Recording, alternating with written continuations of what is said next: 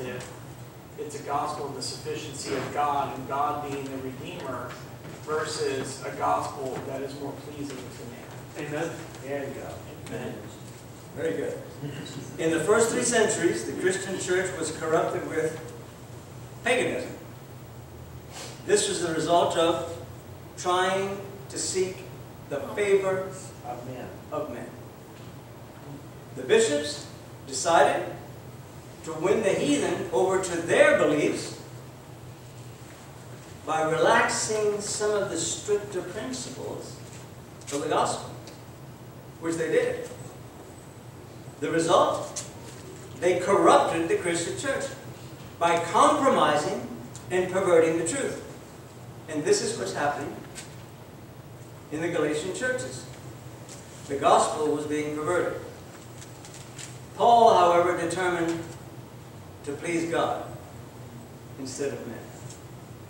Can you think of Bible characters, as well as in modern times, that determine, what does the word determine mean? The will, determined to please God instead of men? No. Daniel. Daniel? Elijah? Joseph? Jeremiah? How about Stephen?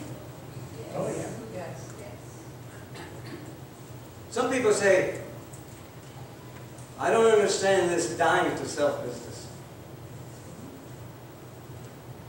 Well, according to the Bible, Stephen was willing to die to self here before he was willing to what?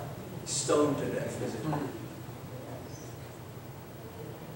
How about in modern times? Do you know the book Great Controversy?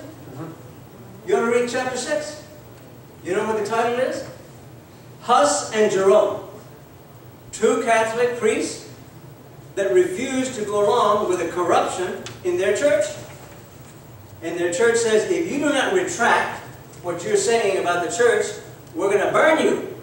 And they said, so be it. And they were both burned at the stake.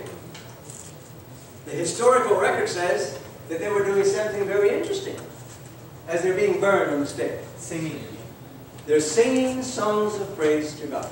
How can a human being be physically burned to death and singing songs of praise to God?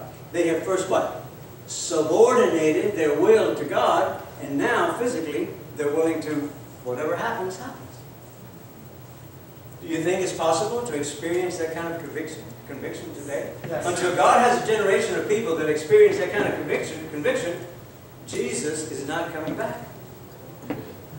Now, you asked a very important question at the beginning. Do you remember what it was? Ask it again. That even giving our will to God is the prompting of the Holy Spirit. Did everyone hear that? Giving or submitting our will or subordinating our will to God is the work of what? The Holy Spirit. It certainly doesn't come from me naturally. And what is the good news if I choose to subordinate or submit my will to God? Remember 1 Corinthians 10:13? No temptation has or ever will overtake you that is not known to man. Because God is faithful, and God will not allow you to be tempted beyond what you are able to endure. And with the temptation that God permits Satan to bring into your life, God will provide a way of escape so that you can bear anything that Satan throws at you. Do you like that? Amen. Now, I've never told anyone to memorize a scripture, but that is one that you can take to the teller every day and cash it. Amen. That check will not bounce. Amen. Any questions of what we've covered this morning? I think I heard a second siren or bell. Any questions? Okay, let's have prayer. Loving Father,